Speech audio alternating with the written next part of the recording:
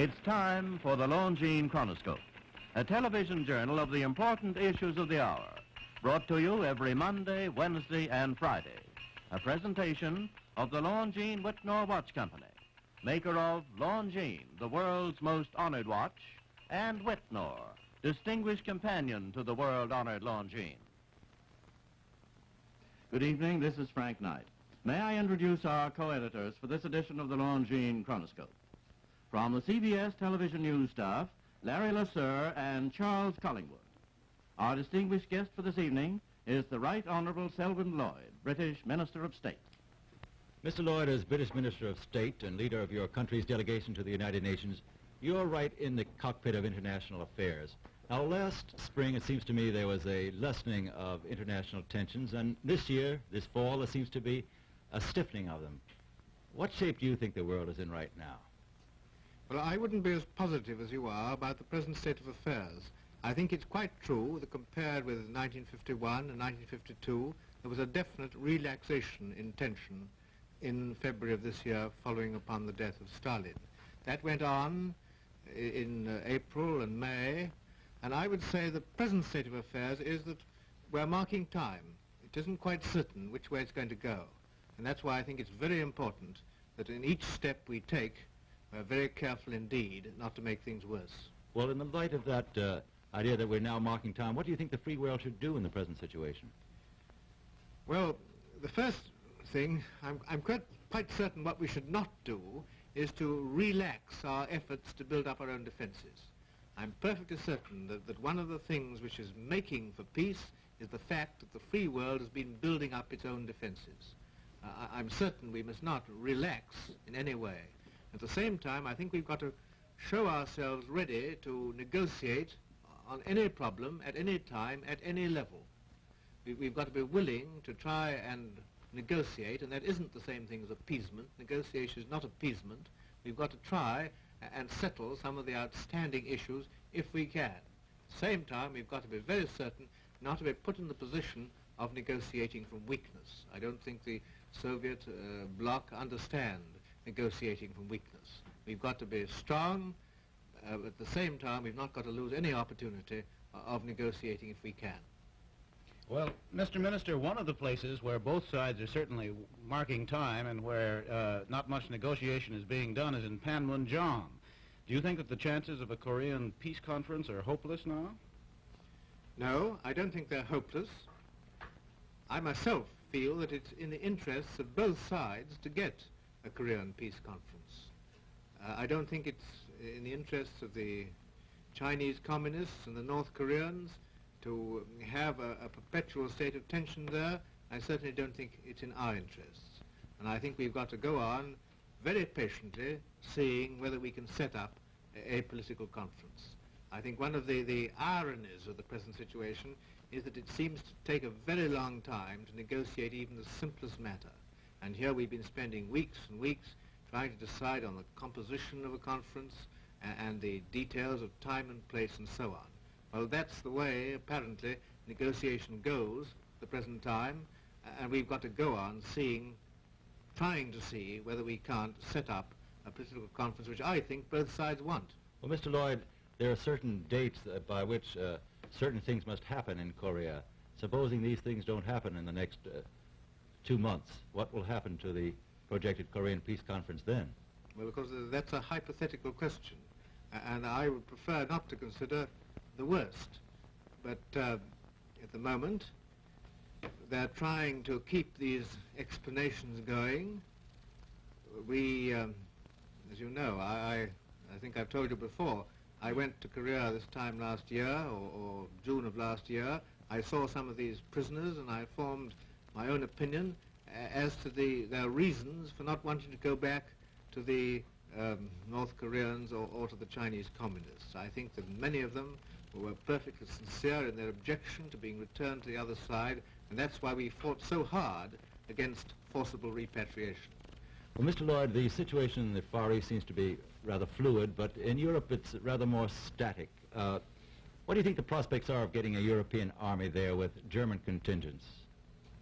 Well, I would hope that they're rather better now than they have been for some months. We believe that the European defence community really is a solution which should give grounds for a feeling of security. I don't think you can keep the Germans permanently disarmed. I don't think you can leave Germany as a vacuum in the middle of Europe, not knowing whether to go east or west. And I think the sensible solution is to have Germany integrated into a European defence community. That will be, I think, good for Germany itself and also good for the other countries of Western Europe. It will mean that the German contribution to defence will be within a European defence community which in itself is within NATO. And I think that should mean security for Europe and incidentally security for the Russians, because it will mean that the German contribution will be integrated with a Western contribution, and it's not the coalitions which make war as a rule. It's the individual states. Well, now, if that's the British view, Mr. Lloyd, why is it that Great Britain herself has not seen fit to plunge full tilt into the European Army scheme? Well, we have given every support that we can to the European Army. We can't integrate our own forces in the European Army because our interests extend very far beyond Europe. Not only are we a European country, but we're also a NATO country, and also we're the center or part of a great commonwealth, and we have interests all over the world. And it's not possible, therefore, for us to go into a European defence community in the same way as another country of Western Europe might. But nevertheless, we have every intention of being associated as closely as we can with this European defence community. And as you know, we've got large forces on the continent of Europe at the present time, which in fact are a very substantial element in the defence of Western Europe. And we have every intention that those forces should work in the closest collaboration with the European defence community and the European Army. Mr. Minister, as you agreed before, the situation in Europe is fairly stable, it seems to me, except for the joint between the NATO forces in the Balkans and Italy, and I refer specifically to Trieste. Can anything be done about that unhappy situation? Well, of course, that is, as you say, an unhappy situation. And like so many other situations, the irritating thing about it is that the interests of both sides are not dissimilar. For instance, the defence of Italy must depend to a considerable extent upon having a strong Yugoslavia allied with the West in front of Italy. And similarly, the defences of Yugoslavia must depend to a considerable extent upon her having a strong Italy behind her. And therefore, strategically, the interests of both those countries would seem to us to be to lie along the lines of a settlement.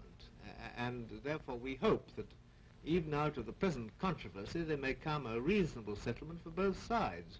And we, in fact, think that the proposition of October the 8th was a reasonable settlement for both sides. And we hope in time that it may be realized to be so. Well, Mr. Lloyd, you Britishers have important interests in the Middle East. Can anything be done about stabilizing the peace in that strategic area? Yes, we certainly have very important interests in the Middle East, as has the United States. And that has been a source of constant trouble since the war. One of the outstanding features in that trouble has been the row between Iran and Britain over the oil. Well, we hope that with this new government of Iran, with whom we are very desirous of entering into full and friendly diplomatic relations, we hope with that new government there may be prospects of settling that oil dispute. So far as Egypt is concerned, we've been negotiating for many months with General Naguib's government to try and settle that problem. And again, that's another problem where the interests of both sides are very similar. There's this great base with all these armaments and installations there, and one would think that they are an important element in the defense of the whole Middle East. And we're trying to work out a reasonable arrangement between Egypt and ourselves whereby that base should be available for the free world if any danger should come.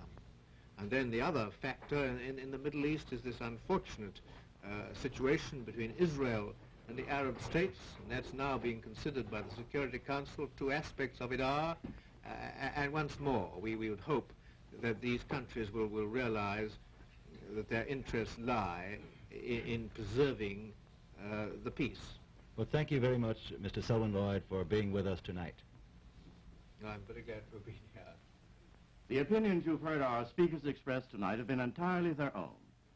The editorial board for this edition of the Longines Chronoscope was Larry Lasser and Charles Collingwood, both from the CBS television news staff. Our distinguished guest was the Right Honourable Selwyn Lloyd, British Minister of State.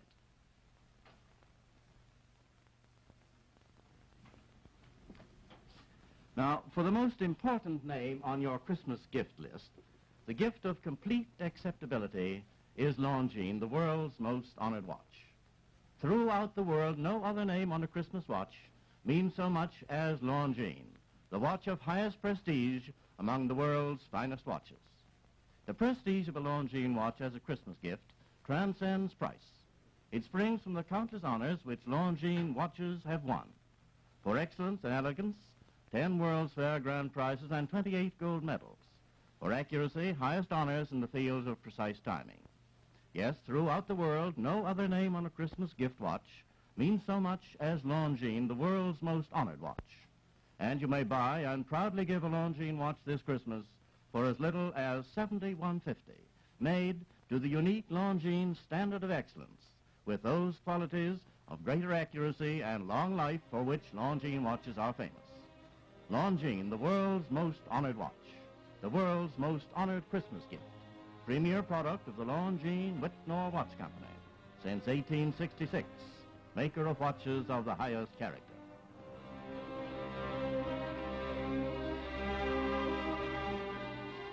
This is Frank Knight reminding you that Longines and Whitnor watches are sold and serviced from coast to coast by more than 4,000 leading jewelers who proudly display this emblem. Agency for Longines Whitnor watches.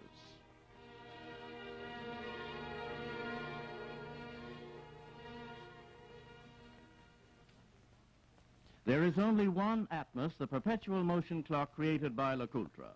Atmos runs without winding, without electricity, powered only by unfailing daily variations in the temperature of the air.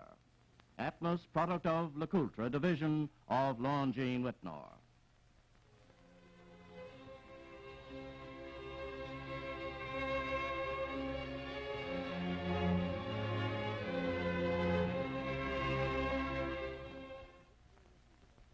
History repeated, and you are there Sundays on the CBS